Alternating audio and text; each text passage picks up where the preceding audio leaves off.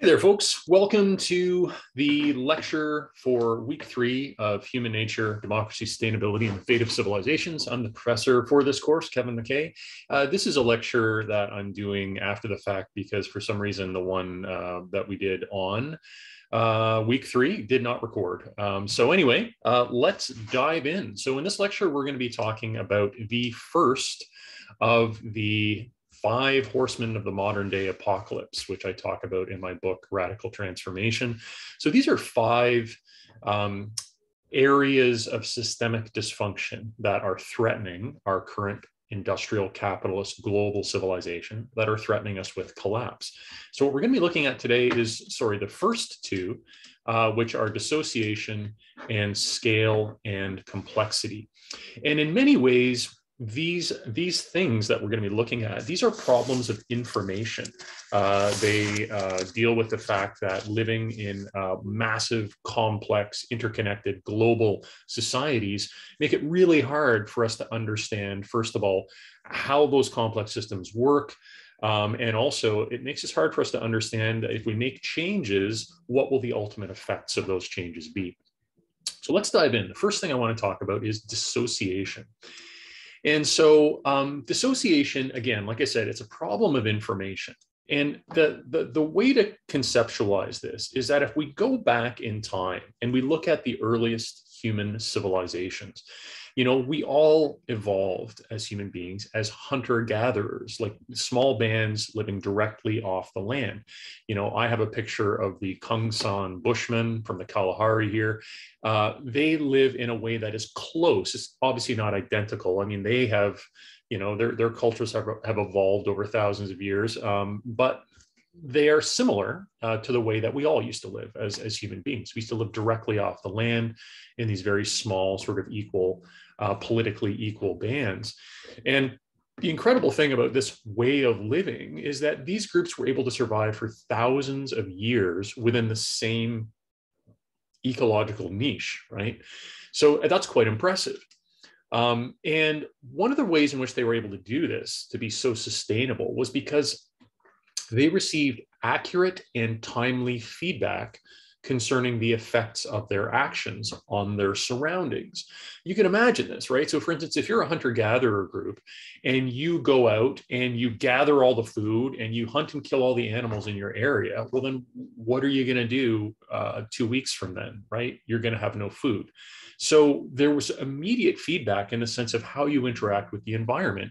You had to be aware of the ecosystem you existed within. You had to be aware of not exceeding its limits, because if you did, the feedback was immediate. All of a sudden, there's no food, right? You're going to starve, or you've got to move somewhere else, right? You've got to constantly keep moving. So small scale groups didn't have to do that because they took the feedback and they adjusted their way of life. And this incredible feedback loop, we're going to talk about feedback loops in a few lectures, not in a few lectures, in a few slides.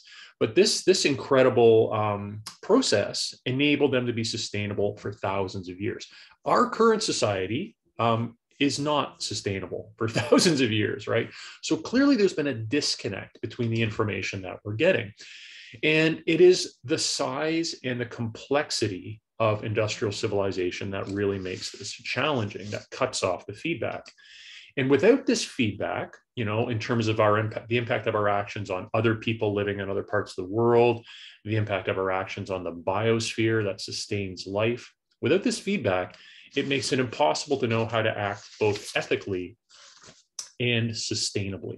So that's what dissociation is about. It's about being dissociated from a feedback, right? From information, okay?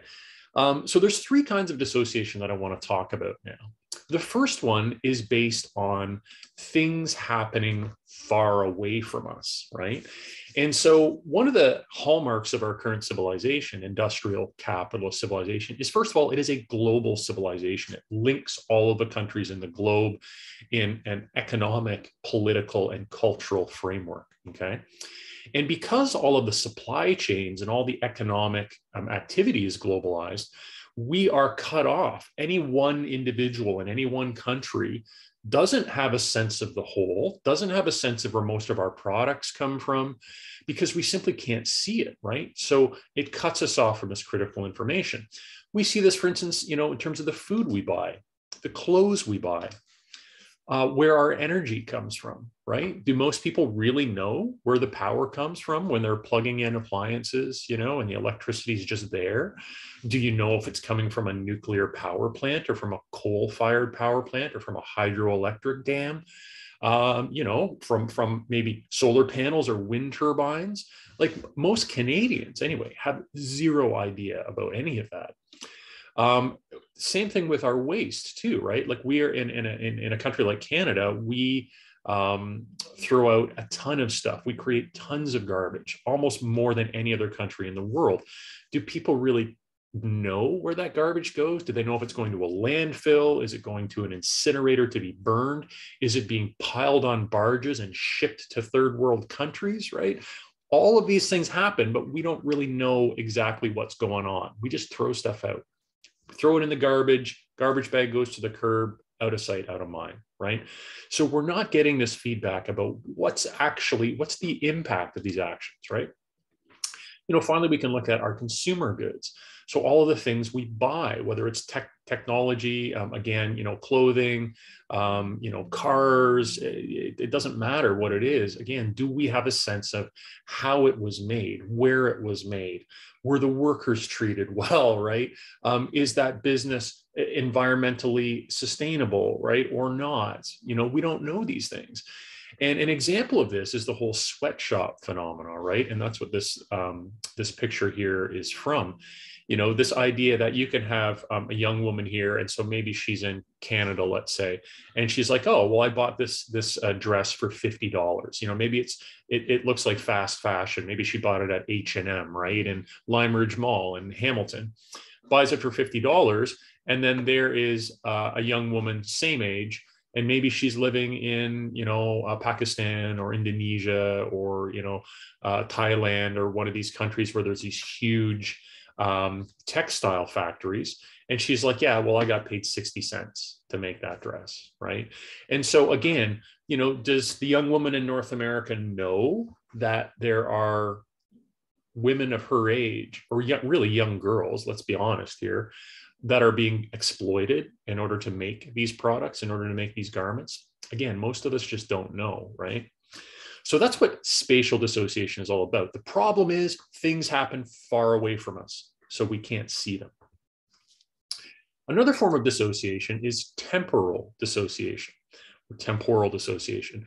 And temporal refers to time, okay? And the problem here is that we're cut off from feedback concerning our actions, because the consequences of our actions take place at longer timescales than we are used to thinking about, right? So two examples here are, for instance, political and economic collapses. So a society doesn't just kind of fall apart overnight, right? And of course, in the first few lectures, we've covered the fact that a heck of a lot of societies have fallen apart. Massive empires, huge civilizations have collapsed. It happens all the time. However, it doesn't happen like that, right? It takes years and years, sometimes decades, for a collapse to occur. And so really the problem here is that, individual human beings living in these civilizations and societies, we don't think in terms of that long term. We're so wrapped up in our daily lives, right, that we don't realize that certain processes that are unfolding in the present and in the short term, that those processes are ultimately catastrophic. It's hard for us to see that because we're not good at looking down the road and predicting what's going to happen. Same thing with ecological collapses. Again, an ecosystem does not just collapse overnight. It takes years of degradation, of ecological overshoot, which we're going to talk about in lecture number 5. It takes years and years of basically negative impacts on an ecosystem before it finally collapses. So again, you could be engaged real time in those actions that are going to destroy that ecosystem, but because the collapse isn't going to happen for 20 or 30 years, it's like out of sight, out of mind. We don't think about it. And sometimes it can even take centuries, right, for an ecosystem to collapse. And we're seeing this all around us. And we're really going to talk about this, like I said, when we get into lecture 5 and we talk about ecological overshoot. But to sort of prefigure that conversation, I am going to give one example from ecology that hopefully will help us think about this idea of things can take a lot of time, catastrophic things, but then all of a sudden, when a certain threshold is reached, they get really bad really quick. An example of this is a process known as eutrophication. And this is basically when lakes and rivers get polluted over time. So freshwater ecosystems are polluted, and usually it's runoff from agricultural practices. And what I mean by runoff is that, you can have, farms, and in North America, 95% of the farms are industrial agriculture, which means they use tons of fertilizer and tons of pesticides. So all these chemicals are getting soaked into the crops all the time, right, to keep them viable and to produce large amounts of corn or soybeans or wheat or whatever it is, right? And so what happens is when it rains, all of that stuff washes into the watersheds. Watersheds are your lakes and rivers, right? And what happens then is all of those nutrients, that fertilizer, but also, pesticides and whatnot, they flow into these bodies of water, and they start causing basically an overgrowth of algae. And then the algae starts choking out the oxygen in these rivers and lakes. And over time, it takes a while for this to happen, but over time, those bodies of water start to die, right? Another big source of pollution is sewage too, obviously from municipalities, right? Also from pig farms. From chicken farms, right? All of this stuff just gets flushed into lakes and streams and rivers, and it slowly pollutes them over time until the point where all of a sudden it's dead, right? But we can't see that. You'll just keep pumping the sewage for 10, 30, 50, even 100 years and be like, oh, everything's fine. Oh, there's still fish in that. Oh, there's no more fish, right? That's kind of how it happens. But we're cut off from that because maybe that's going to happen 20 or 30 years down the road. There was a really interesting book written by a geographer known as David Harvey. This was back in the 1990s. He wrote a book called The Condition of Postmodernity. And he was talking about this whole idea of temporal dissociation. And what he sort of said is that it's built right into capitalist industrial economies, that how you make money in industrial capitalist societies is you need to constantly speed up the rate of production, consumption, and profit making. That's how you make more money. You need to turn things over more and more quickly. And he said this leads to a type of temporal hypercompression. So compression is things getting smaller, temporal is time, and hypercompression means things getting really small. So what does this mean? He's saying our sense of time in industrial capitalist societies gets very, very condensed, very, very tight. And this leads to, there needs to be constant upgrades to travel infrastructure, to communications infrastructure, to business infrastructure. You need to be able to do transactions faster and faster, right? And we've seen this. You can zip money back and forth on the internet. You can trade stocks in a second using your home trading software. We're seeing this in especially today in cryptocurrency markets, which are just like rapidly rising and falling, and fortunes being won and lost in a fraction of a second, right? And so what this tends to do is it means that our society is super focused on a very short time frame. So this really hurts us. We need to be looking long term to be aware of some of these looming crises, whether it's political collapses or ecological collapses. And yet the mechanism of our economy encourages the exact opposite. It encourages more and more hyper compressed sense of time. And this is what in my book I call corporate time, right? And so, corporate time is because that's how our economy is set up, right? It's dominated by large corporations, by business in general. And, on the stock market, now it's literally fractions of a second. A lot of trading by the big banks, the big investment banks, it just happens. It's all computers, just shifting currencies back and forth and making money off slight fluctuations in currency markets. Sorry, let me just go back there. I'll just give a few other examples here. I mean, the other thing too is that, the business cycle is part of what structures our consciousness in our economies, right? And the business cycle is you got quarterly reports, quarterly financial reports. You've got year ends. So every year you look at how you did, you do your yearly projections. And in our society, long-term planning for businesses is like 3 to 5 years, right? And that's not that long, right? In other societies, they look at that and be like, what the heck? Like that's almost no time at all. So let's contrast this with other ways of looking at time, the way that other civilizations look at it. And I think this will help us understand how really different industrial capitalist society is. So if we look at another way of understanding time, we can contrast it with the worldview of traditional societies. So these are societies that live much more closely with the land. They live much more closely to the way that we all used to live as human beings, a couple thousand years ago. And so an example close to home is the Haudenosaunee or Six Nations Confederacy. And these are, 6 different indigenous nations that have formed a confederacy. They live in, where we're in present day Hamilton. This is traditional Haudenosaunee land. There's a big reservation just north of Hamilton, or sorry, just south of Hamilton, which is known as Six Nations.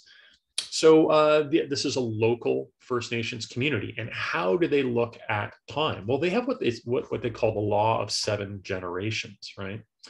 And the law of 7 generations basically means that for the leaders in Haudenosaunee society, if they're going to make decisions, important decisions, not like decisions of like, hey, where we're going to have lunch today, right? But important decisions about, their community, their economy, building new infrastructure, forming alliances, whatever it is, right? Anything big, they say you need to think about the impact of that decision 7 generations down the road, right? And if you think about on an average of most demographers, most people that study populations, a generation is on average like 25 years. So that means that the Haudenosaunee are saying that if you're going to make a big decision, you need to think about the impact 175 years in the future. Now, to most kind of North Americans, most people who've grown up in a capitalist society, that seems insane. It's like, are you kidding me? No, like if we're thinking 3 years ahead, we're like, whoa, pat on the back, good long-term planning guy, right on, right? Crazy, 175 years in the future. And yet there's a lot of wisdom to this, because what they're saying is you better understand how what you're doing today impacts future generations. Again, we can barely plan 5 years in advance if we're lucky, right? You got to even think about it in terms of our political systems. Political systems are based on the electoral cycle. The electoral cycle is how much time is there between elections. And we know that's what politicians focus on. Their biggest thing is getting elected again in 3 years, 4 years, 5 years, depending on the country you're in, right? That they have different spans of time between elections. So, even your main decision makers are locked into this like 4-year cycle in Canada anyway. So, we can't even plan beyond that really. And you've got to ask yourself, which view of time is more wise, which is more prudent, which is better for the long-term sustainability of your civilization? And folks, I think it's a rhetorical question. It's kind of a no-brainer. I mean, obviously, the Haudenosaunee have us dead to rights here. I mean, it's clearly a much more wise, considered, evolved way of looking at the impacts of your actions down the road. And this is why throughout this course, folks, like, I've already mentioned this, but I'm going to mention this every time I talk about a quote unquote traditional society. Back 40, 50 years ago, anthropologists would have called this a primitive society, right? But there's a big problem with that language, and it's because primitive tends to mean less evolved or more sort of like naive or simplistic. But there's a big problem with that, because let's think about this. This is a society, when I call it a traditional society, right? Or sometimes we call them small scale societies. They live more closely with the natural world, with natural cycles, right? When you think of the Haudenosaunee, they still have that in their culture, in their spirituality, in their sense of social organization and politics. And what I'm arguing here is that is actually a more sophisticated way of viewing time. It's actually a more intelligent, more scientifically valid way of looking at time than our super high tech, ultra modern, super capitalist North American society, right? We're the ones that are primitive in the way that we view time, because it's literally, to a certain extent, insane how we're not planning ahead for things. There's a way this really plays out. Hopefully this will kind of bring it home a little bit, because we're going to talk about the last form of dissociation, but then I want to link it back to temporal dissociation a little bit. Empathic dissociation is the fact that we are cut off from the impacts of our actions on other human beings. And this is due to a few different reasons. Partly spatial dissociation, because we don't see the effects on other people, so we don't know, like, maybe that we're hurting people by our actions. But there's also this idea of how temporal dissociation can empathically separate us from people too. And the idea here is intergenerational tyranny. This is a really important concept, and especially for, folks taking this course who are younger, who are, their late teens, early 20s. Your generation, you've obviously already heard in this course that there's a lot of problems that your generation is being saddled with, whether it is economic problems, political problems, serious ecological problems, climate change, ecosystem collapse. And the whole thing is, folks, you had nothing to do with those. You didn't create them. You didn't ask for those problems to be given to you, right? And this is something that we sometimes forget about when we think about how our society functions. Our generation right now, young folks in their early 20s, are being piled on all of these serious issues to solve. Think about the generation to come after, even more intense, right? Oh, there's no more fish. Oh, sorry, there's runaway climate change. Oh, oopsie, there was World War III. Like, anyway, I hope none of those things happen. But all of these things are possibilities. That other generation, what say did they have in that? They had no say in that. That is intergenerational tyranny.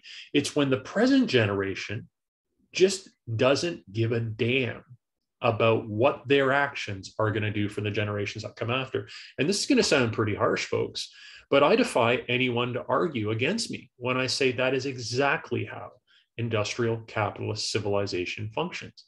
It is a whole bunch of people that really, if you think about how they're acting, don't give a damn about the generations that come after. They're quite happy to spend all the money, pump all the oil, and cut down all the forests, and kill all the fish and kill all the other animals. Like, they seem quite willing to do that, right? It's a big problem.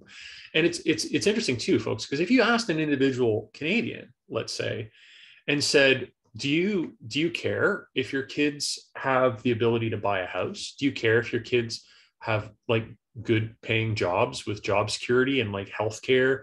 Do you care if your kids have a livable climate? What parent would be like, nah, I don't care, screw them?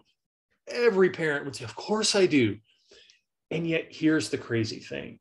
Then you look at how they behave. You look at the politics they support. You look at the policies they support, and they're doing the exact opposite. So this is why dissociation is such a big thing for us to look at, right? How does this happen? Hopefully, how do we change it? There's another important thing about empathic dissociation as well, too, is that we also tend to be less connected to other human beings based on what I call empathic boundary markers. So these are characteristics or qualities of different human groups that make us go, oh, they're different from me, right? So these can be things like quote unquote race, which anthropologists will tell you that's not a biological term. It's actually biologically meaningless.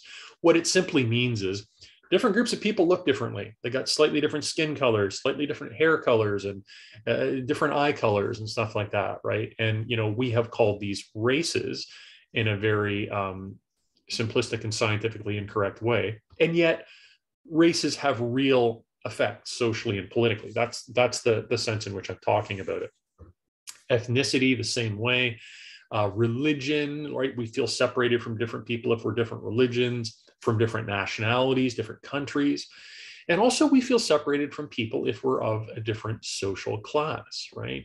So, a lot of people, if they're just driving down the street, and there's a homeless person walking down the street, or they're, panhandling for change or whatnot, we feel cut off from them. In a society like ours, we walk past them, we drive past them, right? We see their tents set up. Do we really think like, oh my God, that's a human being in crisis? That's someone who needs help. A lot of times we don't, And so again, there's all these ways in which we are cut off from that kind of information. And that's challenging, because then are we acting ethically and honorably and humanely to those other human beings? In a lot of cases, we're not. So one of the things about dissociation is that, our economic system, I sort of said this before about corporate time, but our economic system is built on dissociation. So consumer capitalism is a dissociation engine, right? And this happens in a number of different ways. There's a great short video called The Story of Stuff, and it's old now. I think it's like 2010, 2011 that it came out, but it is still so on point in terms of explaining how this dissociation is created in industrial capitalist societies. So it's on the course canvas page. I would encourage you to give it a watch. And so in The Story of Stuff, it says that, our industrial economy deliberately creates dissociation, and that is 100% true. First of all, most of the raw materials that we need to power industrial economies are taken from poor regions of our own countries or poor countries in other parts of the world, right? So for instance, Canadian mining corporations are all over the world mining all of these raw materials, these minerals that we need to power our industrial economy. But they're not doing it in Canada in most cases. Because we have laws about, you can't just destroy the environment. You can't exploit your workforce. If someone's on the land you want, you can't just throw them off, right? So that's inconvenient for our mining companies. It's expensive. So instead, they want to go to poor countries where they can just be like, we're going to give a bit of money to the government. So they turn their attention the other way, and we're going to do whatever the hell we want, Oh, hey, there's a lithium deposit right where this native group happens to live. Well, we're just going to throw them off the land. We're going to get in there. We're going to dig that stuff up. We're going to get the heck out. We're not going to worry about toxic chemicals left after the mining process. We're not going to worry about the long-term health of that community. That's how our economy is powered, a large part of it. The same thing with pollution and garbage. Like I said, a lot of it is piled on barges, and it is literally shipped to other countries from rich countries. We export garbage to poor countries, right? Because again, we don't want to deal with it. It's not our problem, right? Producers also make it really hard to find out about their production processes. So again, most companies in North America, if you're buying clothing or manufactured goods, they don't want you to know what the factory looks like. Can you imagine if Adidas and Nike and, all these other companies actually on their labels had pictures of these massive sweatshops where their garments are made? Of course they're not going to do that. They don't want you to know. So again, the issue here is that it's not just that, dissociation tends to happen. Whoopsie, it's deliberately created, right? Corporations know that to a large extent, their business practices are environmentally destructive and exploitative of human beings in poor countries. They know this. They don't want us to know it. So they make it really hard for us to find out. Two other really important concepts that The Story of Stuff talks about that we should all think about are perceived obsolescence and planned obsolescence. These are two strategies that the producers of consumer goods use to get us to buy constantly. Planned obsolescence is probably the most sinister of the two. And this is the fact that consumer goods are designed to break. That may sound like it may sound like I'm talking crazy right now, but this is a fact, and it's well known in industrial design that you do not try and build the most durable product that's going to last forever, right? In 95% of industries, you just don't do that, right? There is a small subset of industries where this is a good thing, so for instance, certain car manufacturers, right, have more of an investment in making long-term durable vehicles, right? Certain tool manufacturers, but they tend to be more sort of boutique producers. The vast majority of industrial design products, all your technology, all your phones, your computers, they're designed to either break in about 4 or 5 years, or else to be obsolete, because basically you switch the part such that, it just doesn't work anymore. Or in terms of computer software, computers, it's so easy. You're just like, oh, well, we're just going to keep upgrading our operating system twice a year until, whoopsie, 4 or 5 years, it doesn't even work on your computer anymore. And then you're frozen, right? Uh-oh, you can't do the things you want to do. Time to buy a new computer. As someone who, I hold on to computers right until they become like literally unusable, that time frame has gotten shorter and shorter. Now, for me, the longest I can push buying a brand new computer before I need to buy another one is about 6 years, maybe 7 years. And again, like I said, I'm someone who holds on to the bitter end, but they literally start to become unusable after a certain period of time. That's planned obsolescence. They're designing things to break so that you buy more things. Kind of a crappy thing to think about, right? Perceived obsolescence is the counterpart to this, where it's just that through advertising, they try to convince you that the stuff you have that's perfectly good is no longer good, right? And so this is the idea that, fashion does this all the time, right? Like, oh, what's in this year? Oh, these boots are in. Yay, everyone's got to get these boots, right? And then next year, all the ads are like, oh, those boots are so out of fashion. These are the new boots you need. Oh, everyone got to buy the new boots, right? Even though the old ones are perfectly good. Maybe you can get another 2-3 years out of them, 4 years out of them even, right? Hard to say, because a lot of fashion today is garbage and it falls apart. But anyway, perceived obsolescence is just trying to convince you that what you've got may work, but it's not cool anymore. And you want to be cool, don't you? Everyone wants to be cool in our societies. And if you want to be cool, you need the latest, coolest products, right? So that's what perceived obsolescence is all about. These two things drive constant consumption is basically the end goal. And so at this point, I want to take on, because some people might say, well, actually, all this stuff about, oh, we don't have good information, all that is bogus, because the information that we need is provided by the marketplace, the free market. The price of products determines, whether you should buy it or not. And the market figures all that out, balances all that out behind the scenes. So we need to look at this. What about this idea of the free market? Does it give us all of the information we need to make ethical, sustainable decisions? The theory goes that we are all, rational, utility maximizing individuals. Each one of us is just out to sort of like balance out with the money we have and the stuff we want and maximize our happiness. So this is how sort of classical economics works. This is the theory anyway. So again, does the market give us the information we need to make good decisions? Well, basically, if all we have is the price of a product through which to make a decision, price leaves out a heck of a lot. It's because of this idea of externalities. And what an externality is it's a cost of production that a corporation has successfully been able to avoid paying. Instead, they externalize those costs onto the broader society. Who pays? Everyone pays, not the corporation, though. And so because corporations externalize a whole bunch of costs, they're able to keep the cost of their products down. And so the consumer's like, oh, yay, I'm paying less for this. And yet we're paying more for all of the other things that have been externalized, right? And so what are such things as externalities? Well, pollution is an externality, right? Waste is an externality. Energy, fresh water, all of these things that corporations gobble up in their production processes, if they're not paying for them and then, passing that price on to the consumers, we all end up paying for it in the sense of, polluted environments, poor air quality. But even you can get into things like the military power necessary to secure oil resources in other parts of the world, right?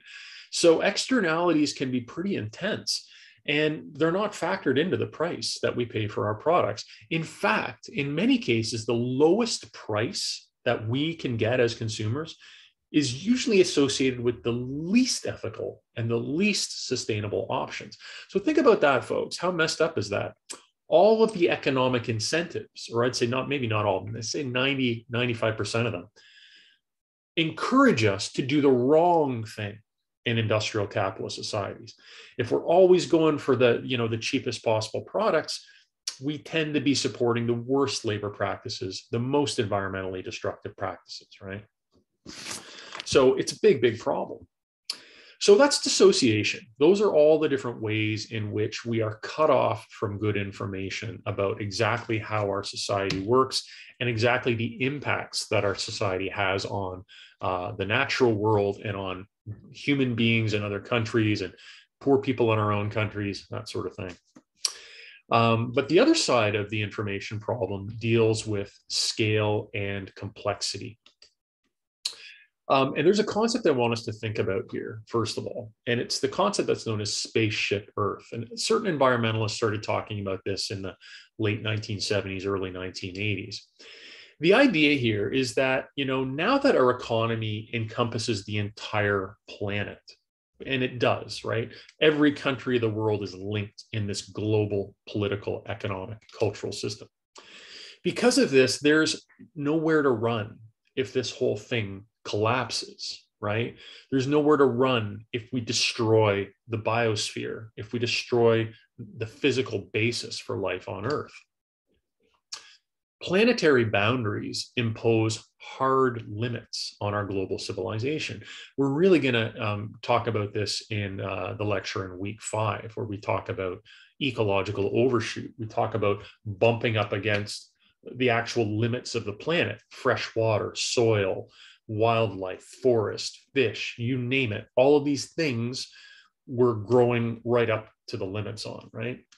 And so this is a big problem. The sheer size of this global economy can have devastating impacts. But again, it's hard for us to see these impacts because we can't contemplate the whole all the time. We have a hard time thinking about the global effects of local actions. A really important concept here is systemic risk. And systemic risk is the idea that certain behaviors that we engage in as individual human beings, living our lives, going to our jobs, driving our cars, buying our products, certain individual behaviors, when they're complexly linked with a whole bunch of other people doing them, and then they're scaled up when all of a sudden there's millions and even billions of people doing them, that these behaviors can crash the entire system. And this involves this concept of positive feedback loops and tipping points. So a tipping point is a point within a system where a certain process starts rapidly scaling up. It starts doubling, tripling, exponentially increasing. It starts running away. An example of here from climate science is what's known as the ice albedo effect. The ice albedo effect is basically the amount of energy that enters the Earth's atmosphere and the amount of energy that leaves the Earth's atmosphere. And one of the things that determines how much energy is absorbed by the planet is how much ice there is that covers the Earth. Because what ice tends to do is it tends to reflect solar radiation. So solar radiation comes in, it hits ice, it bounces back. If that solar radiation hits Earth or open water, more of it is absorbed. The more energy absorbed, the more heat that is trapped in the Earth's atmosphere. So this is what sort of happens. And as solar radiation hits the Earth and is absorbed, the temperature increases. As the temperature increases, the amount of ice decreases. The ice melts. We're seeing this in the North Pole. We're seeing this in the South Pole, right? The glaciers are melting. The less ice, the more. So as ice decreases, Earth's albedo increases. The albedo is the amount of trapped energy, because less ice means more open water. More open water means more energy is absorbed. The absorption increases the amount of absorbed light, and that then increases the Earth's temperature. So you get this positive feedback cycle, right? More temperature, less ice, more energy absorbed, higher temperature, less ice. It just keeps going around in a circle, and it leads a certain thing to run away. In this case, it's the Earth's temperature, right? It gets more and more, it starts to run away, right? And the problem with systemic risk is it often can't be dealt with in isolation, right? So again, how do you solve, like me or you on the call here? Oh, we're going to solve the problem of the ice albedo effect. Well, where do you start, right? Like all of the different things that are leading to the increase in temperature: fossil fuel production, transportation, globalized supply chains, right? Where do you start? It's so big and complex that you can't deal with it in isolation. You need large-scale coordinated action to deal with systemic risks. And large-scale coordinated actions in a hyper-complex global system is very, very difficult to pull off. So let's talk a little bit more about tipping points. These are points, these are moments in the life of a system where a positive feedback process really starts accelerating, right? So, you know, a feedback loop starts, this is where we call it running away, this rapid acceleration. And the problem with tipping points is once you've reached them, system change can become unstoppable. It's almost like it's too late. Things just start spiraling out of control. The problem with tipping points is that a lot of times you just see them in hindsight, or you see them when, oh, it's happening. It's hard to predict when they're going to happen, right? And usually it's like post hoc. You go, oh, wow, clearly that was a tipping point, right? And again, you see this with political revolutions, and you see this with ecosystem collapses. You know, like I said a few slides ago, it can take years, decades, even centuries of slow buildup for a system to radically change. That radical change is the tipping point when all of a sudden things run away. You know, in the case of that lake getting slowly polluted, all of a sudden the level of oxygen reaches a tipping point and boom, it just can't support life anymore. The oxygen just gets snuffed out, right? In terms of societies, you can have, for instance, growing inequality, and it grows and grows and grows, and there's more and more and more political dissatisfaction, more anger, more desperation builds up in that society until, bam, it hits a tipping point. And all of a sudden you get hundreds of thousands or millions of people in the street, and you get governments collapsing, and you get civil wars breaking out, right? Those are tipping points where all of a sudden that civil unrest just spirals out of control. Again, the tricky thing is it's hard to know how close you are to one of those tipping points until it actually happens.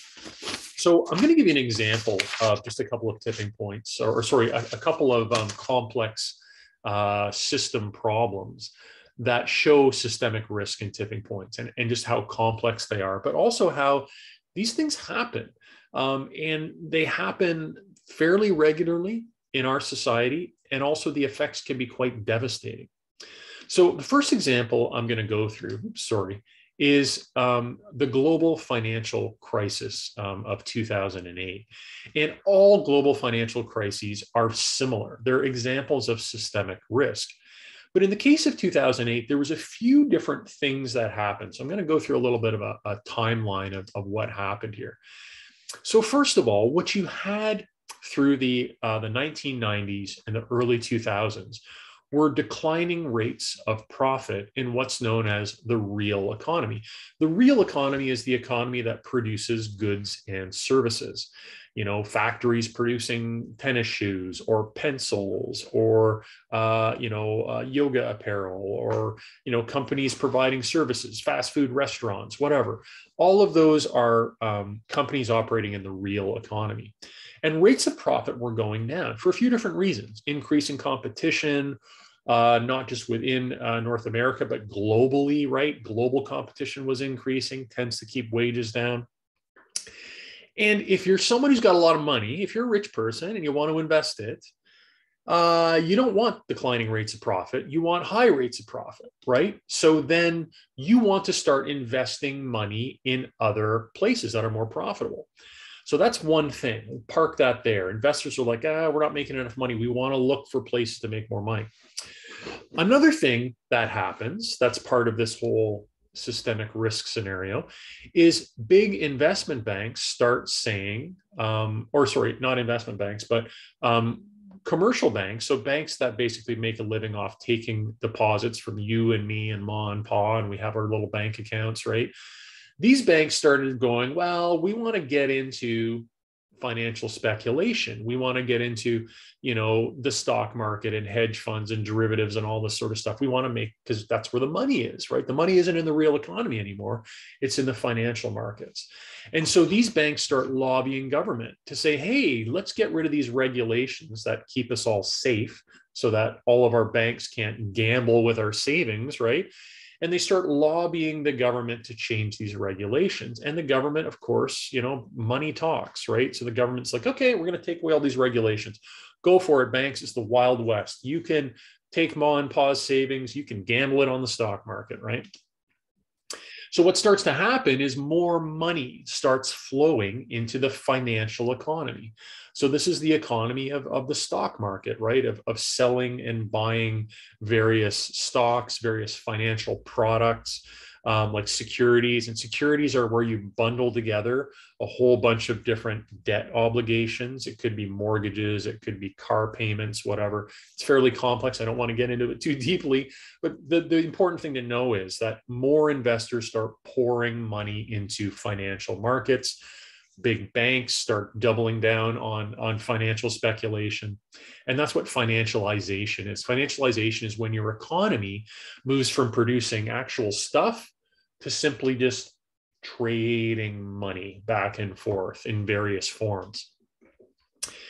A big thing starts happening is one of the main forms of securities that starts really taking off in the early 2000s are securities formed from mortgages. And so, a mortgage-backed security is basically a financial product that a big bank creates, and it bundles together, thousands or sometimes even tens of thousands of mortgages. And it says, okay, all of these mortgages will back this security that then you can buy and sell on the stock market. And because this was so lucrative, housing prices were increasing, more and more money was flowing into housing. Banks were encouraging people to get more mortgages. And they started to say, like, okay, well, in order to make more money, we need more people getting mortgages. But people are kind of tapped out. All the people that can afford mortgages had already gotten them. So instead, we need to get people to buy mortgages who really can't afford them. We need to offer people super, super low interest rate mortgages. And these were known as subprime mortgages. And we also need to do it in such a way that we will fudge the numbers if we need to. We will make sure that people who normally would fail a credit check, doesn't matter, we'll give them a mortgage anyway. We'll give them shady mortgage deals where there's a low rate for a couple of years and then the rate's going to jump, right? We don't care if they can't afford it then. So there's all of this fraud that starts occurring. And also, too, what starts happening is, subprime mortgage securities start being created, but the banks don't let investors know that, oh, well, this security is formed from legit mortgages from people who've passed credit checks and the banks have signed off on them and they're financially solid. But these subprime mortgages are like, they're going to fall apart in 1 or 2 years, right? But the banks didn't say that to investors. The banks didn't let the investors know there was greater risk. And that's fraud, right? That's illegal. But this started happening because basically people start making money hand over fist. All the money flowing into the housing market, all the money flowing into these financial securities. Mortgage brokers are making tons of money. Investment bankers are making tons of money. People are being like, woohoo, cheap mortgages. They're buying extra properties. They're mortgaging their own homes to the hilt. Things start running away. We should be thinking tipping points in our minds, right? Until it all falls apart, right? And so what starts happening is, well, all those people with subprime mortgages, they start defaulting on their mortgage payments. Their houses start going into receivership. The bank starts being like, oh, we're not getting any more payments. And this ripples up, and all of a sudden, huge investment banks like Lehman Brothers and Wachovia start being like, oh my God, we literally can't pay our debts now. We can't pay our financial obligations to other banks. Massive banks start collapsing. This starts rippling out through the whole housing market, causing basically the housing market to collapse. The bank failures then cause what's known as a liquidity crisis. A liquidity crisis is where basically banks stop lending money. So you can't get money for your business loan. You can't get money for all of these other things that the economy needs to function. And this basically turns into a global financial market crisis. It's what's known as the Great Recession now, to separate it apart from the Great Depression that happened back in the late 1920s and the 1930s. What happens? Trillions of dollars of investments just get wiped out. Massive foreclosures. Of people lose their homes, people lose businesses, people's savings is wiped out. In order to bail out the banks, trillions of dollars of taxpayer money just gets handed over to the banks. What do the banks then do? Pay their CEOs bonuses, right? Like, it was a total nightmare, folks. It transferred wealth from working and middle-class people up to bank CEOs to a level that's never been seen before, right?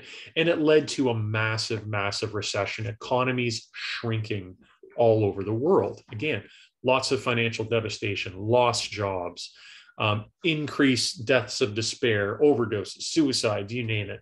It was a real catastrophe for the global economy. That's systemic risk, right?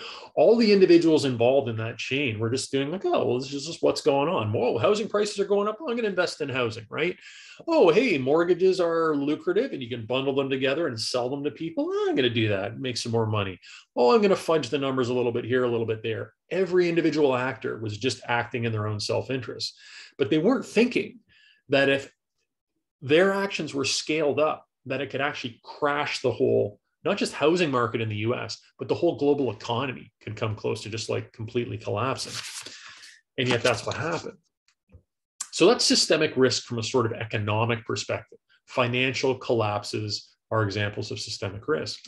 But we also see this in ecological situations as well, and climate change is a perfect example of this, because really climate change at the end of the day is a problem of economic growth. Because as our economies, industrial economies grow, what does that mean when an economy grows year after year? Well, it means more production, more consumption. What drives production and consumption? Energy use. So it means more fossil fuel use. Well, more fossil fuels means more greenhouse gas emissions, right? So this increases the parts per million of greenhouse gas in the environment, of carbon dioxide, of methane, right? And these gases, as they accumulate in the atmosphere, trap heat and they warm the planet, right? So at the same time, economic growth, it increases emissions, but it does another devastating thing at the same time, is it destroys carbon sinks. What are carbon sinks? Green spaces. Economic growth means let's chop down that forest. Let's put in a new strip mall, right? Let's pave over that prime industrial land. Let's create an airport, or let's create another big box store or something like that, right? And of course, what green space does is trap carbon and produce oxygen. It's like plants are our best flipping friends, and yet we're trying to like wipe them off the face of the earth, right? Very, very silly long-term strategy. Of course, what all this leads to is more global warming, which has incredible environmental impacts. human impacts, potential tipping points where warming can run away and get really, really intense. So climate change, again, we're talking systemic risk. If you crash the global climate such that, in 50 years, we've heated 3 to 4 degrees, our planet will be unrecognizable to what we know today. There will be vast regions that are uninhabitable. There will be massive migration, warfare, instability, because certain parts of the world will simply be uninhabitable, right? This is systemic risk. Each individual engaged in economic activity, we don't think about this. We don't think about how it's going to ripple up and magnify and multiply such that it can actually, fundamentally alter the global climate. And yet that's exactly what can happen. So another example of systemic risk comes from things like global pandemics. So for instance, with COVID-19, we saw a whole bunch of different ripple effects that were impacted by the pandemic. So first of all, it led to a crisis in healthcare systems around the world. It led to an economic crisis as countries locked down, as supply chains ground to a halt, as people were put out of work, as small businesses foreclosed. That then led to a social crisis, of people out of work, people living in fear, lots of protest and upheaval, which then led to a political crisis, right? And we're seeing this right now in Canada. We're seeing this with this truck convoy that has sort of taken over downtown Ottawa, the capital of our country. And it has gotten so intense that the Prime Minister has now invoked the Emergency Powers Act. It used to be known as the War Measures Act.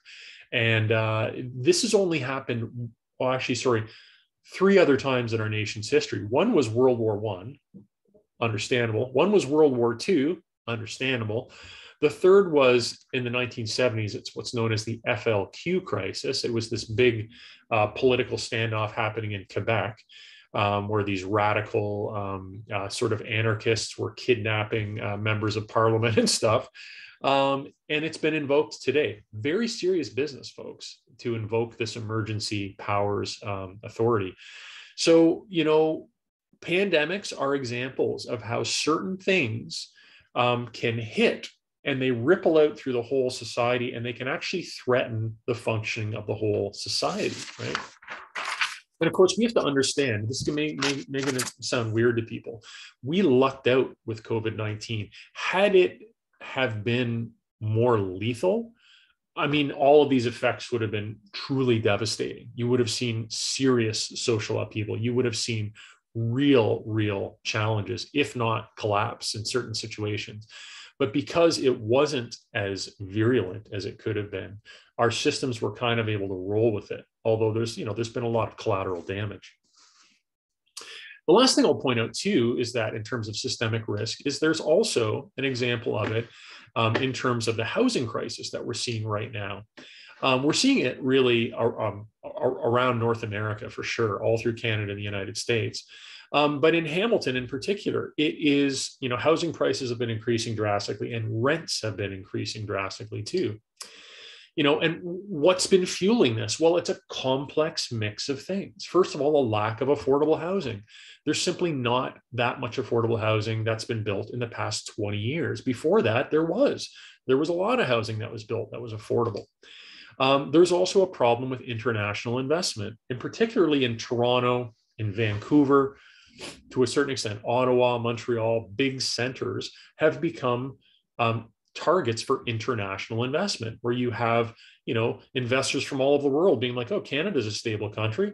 Oh, housing's a stable investment. Let's invest. Let's buy a bunch of condos in downtown Toronto. Let's buy a bunch of retail properties or whatever. That drives up prices and drives up rents for people in Canada. There's also a lack of simply just market value housing. So just a lack of regular housing for anyone to buy. So again, not as many houses have been built. Also an increase in short-term rentals, the whole Airbnb phenomena. You have more and more people being like, oh, I'm going to buy a condo and just Airbnb it. It's an investment property for me, but you've just taken another home off the market that a young family maybe looking for a starter home could have bought. There's also, issues with condo conversions as well, right? So converting rental housing to condominiums means there's less rental housing available. That tends to increase rents. There's laws on the books that actually favor vacancy. So if you're a property owner and you own a bunch of properties and some of them are vacant, you pay less tax on the vacant properties. So then it becomes an incentive to be like, oh, okay, I'm just going to buy a couple of investment properties, leave them vacant, let them appreciate in value, and then I'm going to flip them at some point, right? So again, it encourages property speculation as opposed to encouraging just home ownership, right? Like having properties available for people to buy. And finally, the other side of things is, there's a problem with supply, but there's also a problem with the ability of people to pay for that supply. And that means that wages have not kept pace with inflation. They certainly haven't kept pace with the inflation in housing prices and rental prices. So you have the perfect storm of like housing prices increasing, rental prices increasing, wages decreasing or staying the same, right? And so all of this basically means that it's incredibly difficult to buy a house right now. And also rents are astronomical. It is really hard for people to afford a place to live, and again, I think a lot of people on this call probably know all about this, right? This is really hitting home. But this is another example of systemic complexity, right? You have, this housing crisis, and it is a real crisis. It's caused by all of these different factors that individually people are like, oh, it's not a big deal, so what that, I'm doing an Airbnb. I'm not hurting anyone, right? But if you and 5,000 other people in your city do that, that's a huge problem, right? That scales up and interacts with all of these other things and can lead to systemic risk. It can lead to basically, when we talk about a collapse in the housing market or a housing crisis, it's like all of a sudden, most of your population can't afford to live, can't afford a place to live. That's a huge problem, right? That has social implications. That has political implications, right? So it's a place you don't want to end up in as a society. So at the end of the day, folks, what this lecture is all about is the fact that one of the critical things we need if we're going to make it through the time of crisis that we're in, if we're going to address all the challenges we face, is we need accurate information. In a civilization that can't access and act on accurate information, that civilization is doomed. I mean, history has shown us this over and over again. You won't be able to understand potential threats. You can't predict when threats are going to arise. And even when the threat's staring you in the face, you can't come up with an effective solution. You can't do any of these things without accurate information, right? And, I have a picture of this doofus here from the January 1st, or sorry, it was January 6th of last year, the sort of Capitol insurrection that happened, and this was an example. And I think this guy kind of sums it up, of when you get so down the rabbit hole in sort of a fantastical way of viewing the world, which if you're a QAnon adherent, that's what's happened, right? You've kind of delinked from the world of reality and science and facts and concrete, tangible stuff. When you go down that rabbit hole, like, you're in big trouble, because when you lose touch with the actual feedback that real tangible systems give you, that the planet gives you, that your other human beings give you, right? When you lose touch with that, it's impossible to deal with what's coming down the track, right? And it's a very dangerous and very sort of scary place to be. However, we know that there are some ways to improve our access to information and our ability to make decisions. Democracy, first of all, is super important. Democracy is about hearing all voices and all opinions and all perspectives when you're trying to make a decision. So things that increase democracy help us make decisions. Cooperation helps, right? So working with other people to improve situations, working with other people to mitigate risks, very important. Science, again, the single most important tool we have to understand the world we live in and to solve problems. And and let's be clear, folks. Science isn't just believing anyone who's like, I'm a scientist, believe me. No. Then you know what? If they're saying that, they don't really believe in science. Science isn't about any one individual. It's about a process of open information, open knowledge, free speech, open debate, and critical thinking. This is what leads to the best decisions. That's what science actually is. Science is a process. It's not any one person. It's not any one study. But that process of producing research, critiquing research, coming up with new theories, critiquing those theories, testing, all of these things, when you take them together, they're pretty powerful. They help us understand things. They help us solve problems. So these are the tools that we have. We have them available to us, right? And in the next couple lectures, and as the course goes on, we're going to find out what stands in the way of us using these tools effectively to solve the kinds of problems that we talk about in the first part of the course. So folks, thanks very much. That is it for the lecture for week 3. And we will see you soon in another lecture.